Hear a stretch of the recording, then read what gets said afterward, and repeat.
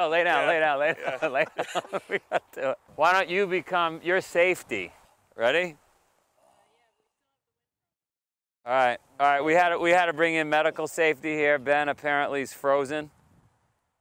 You want to give him CPR? Mouth to mouth? I could do it. I could do it. Do you pump first, or what are we doing? I think you blow, and then I pump, and then you... I wasn't planning on. I was not.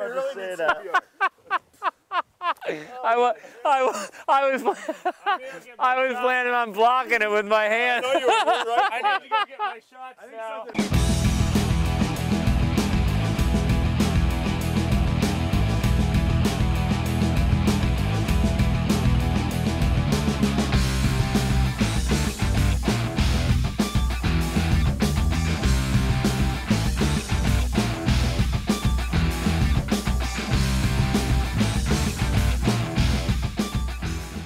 Okay, cool. Are we starting from the beginning? We are here in Pittsfield with the team for SpartanUpPodcast.com. We've got Colonel Nye on my left. We're going to change his position pretty soon. He'll be on the right at some point here for a better profile picture. In the military, the person on the left is always a subordinate. Oh. All right, we're going to move you to the right. The person on the right. We've got, I like where I'm standing. we've got medicine woman Sephra. Yeah. Right? Which we're going to change your name pretty soon. We're going to call you like wilderness expert. And then we've got Johnny the doctor from Canada.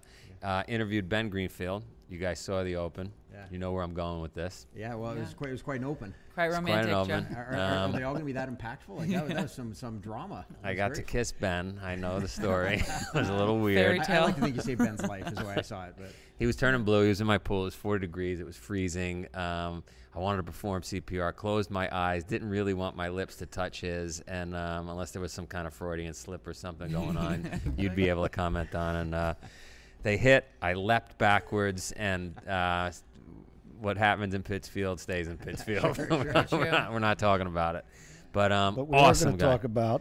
We are going to talk about amazing guy, super knowledgeable, wrote the book Beyond Training, and we really dive into some of his techniques. He's done sub 10-hour Ironman on very little training. He was a bodybuilder, stays extremely fit. He's like the ultimate biohacker, he calls himself. And quite a family man as well. Is that correct? Yeah, he's got a great family. Yeah, he's got a great family, right? Great family. The kids are so cute. They came up and visited Pootie's, the tent camp on the mountain, and just the cutest kids, and everyone's smiling and laughing. Wife, they all love each other.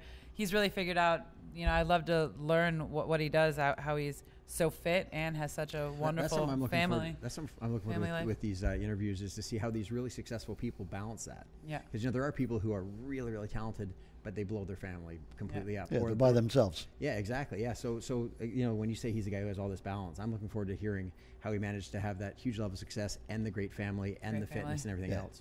Anybody can focus when there is no distraction. Sure. Yeah. I can tell you, it's more than his lips. It's not just that wonderful house. It's not just the lips. Okay, cool. All right, cool. Check this out. I'm rolling. Dude, it is 40 degrees out. That water is ice cold. You're crazy. All right, we are here, Spartan Up the Podcast. Ben Greenfield, author of Beyond Training, insisted on sitting in the pool in Vermont. It is pretty cold day. It's 40 degrees or maybe even less. You've been in for 40 minutes? Yeah, working on my tan. You typically sit in cold water for how long every day? Typically I take a cold shower in the morning for about 5 minutes, and then in the evening for about 5 minutes. But when I'm in Vermont and there's a pool and I can see my breath, I figured, what the heck? I want to go jump in Joe's pool. You're starting to slur your words. I know, seriously. I need a hot cup of coffee. You were an Ironman. That was your first big endurance event, Ironman? Well, I was a collegiate tennis player and a bodybuilder, and got into endurance sports after I met my girlfriend, who's now my wife. She was a runner, and started running with her. She actually introduced me to triathlon. Speaking of cold water, I remember one of the first things I did with her was she brought me up to a triathlon, and she smeared her body in Crisco because she didn't have a wetsuit. And then she went swimming in the cold water, and I was on her team, and I was the runner for her team. And I ran in that triathlon, and from that point on, I was hooked in triathlon. Nice. How cold was that water, would you guess, that you'd put Crisco all over your That was Lake Coeur d'Alene. So that was probably about 50 degrees. Ooh, that's cold. That's cold. This is a little colder. It could be. Do you have any Crisco? I don't have any Crisco. So from there, you did Hawaii Ironman. Well, I did Ironman Coeur d'Alene, and had no clue what I was doing, but qualified for Ironman Hawaii and got hooked. Raced for the next 8 years in Ironman. Doing Ironman. So. And you just stumbled upon, this is going to sound self-serving, but you just stumbled upon Spartan Race, and I heard rumors of you getting pretty passionate about Spartan. Yeah, I'm really digging it. I got into Spartan back in November, December, did a race in California, and it was a super Spartan, and I liked it so much I came back the next day and raced a sprint, and been racing one about every month since then. Typically a triathlete Ironman wouldn't make that jump, that leap over to Spartan. It's just too dirty, too gritty. You guys are used to $5,000 bikes, perfect goggles, everything's got to be pristine. Do you think you're rare, or do you think a bunch of triathletes could move over? No, I think you're right. I think triathletes are a very clean, pristine, precise group of individuals.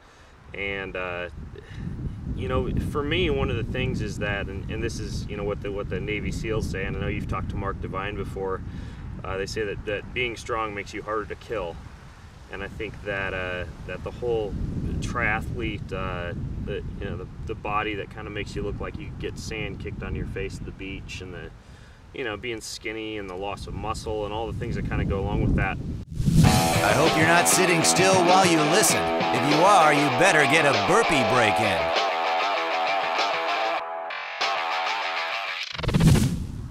I don't know if my legs are gonna move. All right, we are inside now. We saved Ben Greenfield's life. He took the cold water a little too seriously this morning. It was 40 minutes. It was about 45 minutes. Yeah. Where do you go too far? Like what's too much?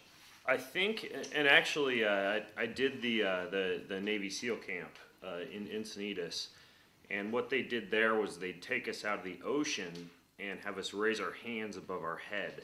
And once you couldn't bring your hands above your head, that would indicate that you were too hypothermic for your muscles to function. So, right now I'm about here. We saved them, so we're Can you say what that is?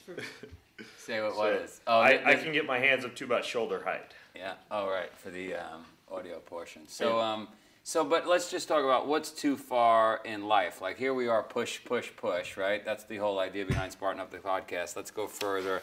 Let's eat healthier. Let's go beyond our limits. What's too much?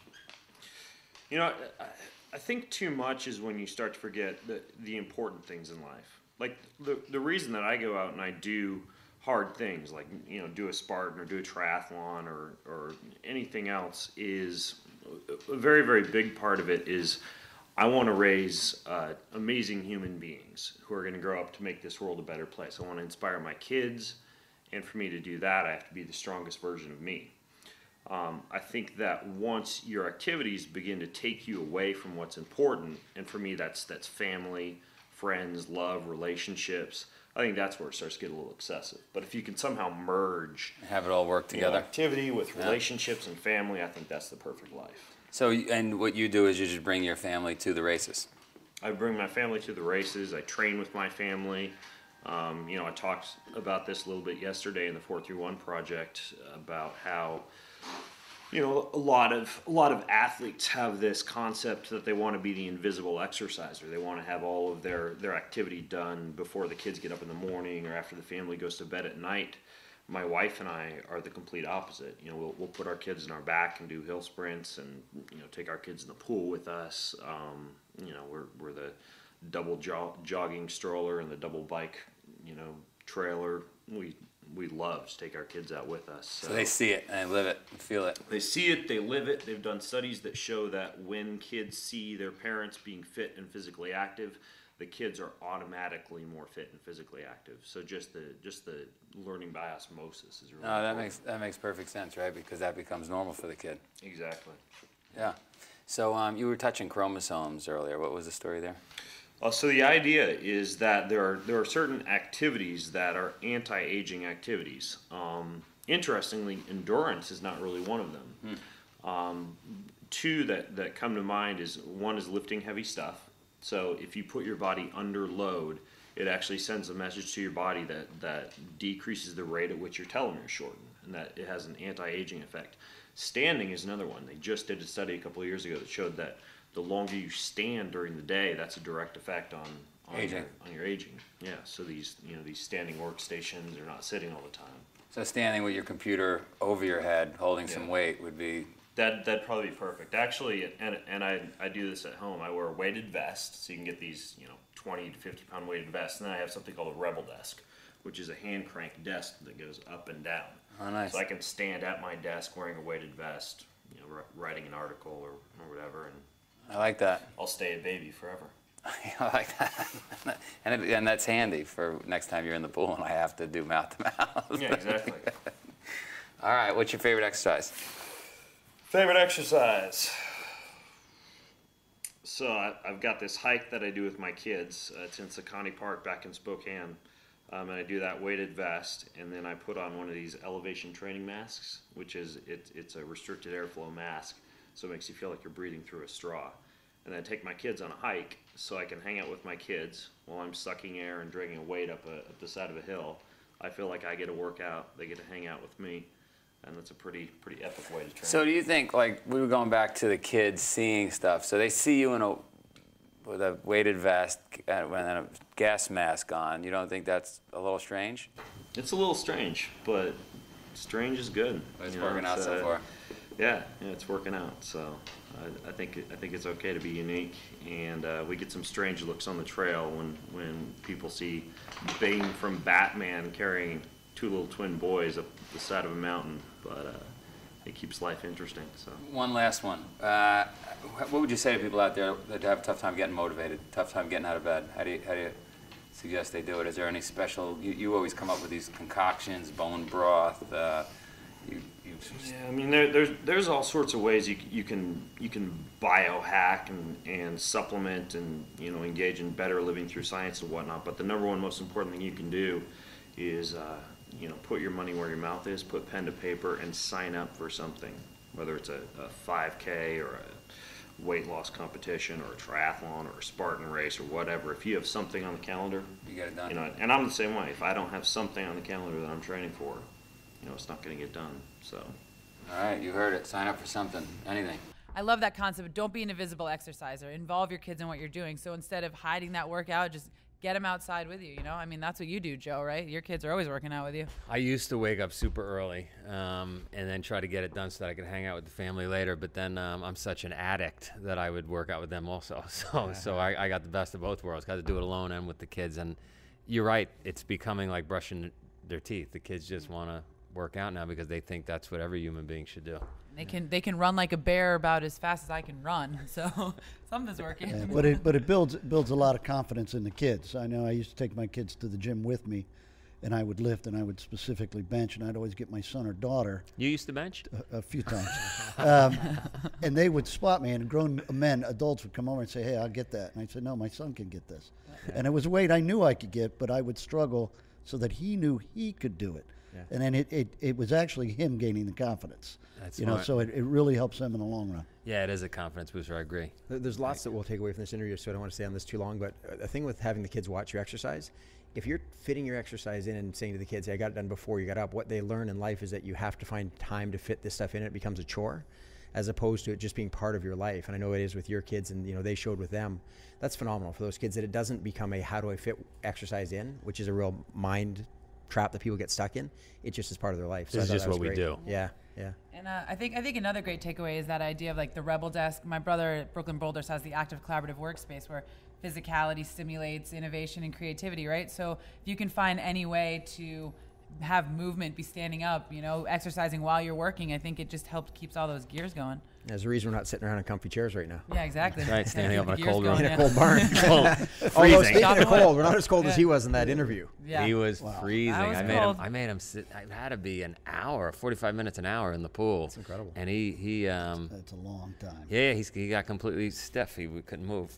That pool's cold on a hot sunny day. On a hot day. But it's interesting though, because the willingness to dive in and be uncomfortable. We spend all of our lives. We teach people to try and make everything comfortable, everything easy, and obviously that's not what you're about. It's not about making it easy, right?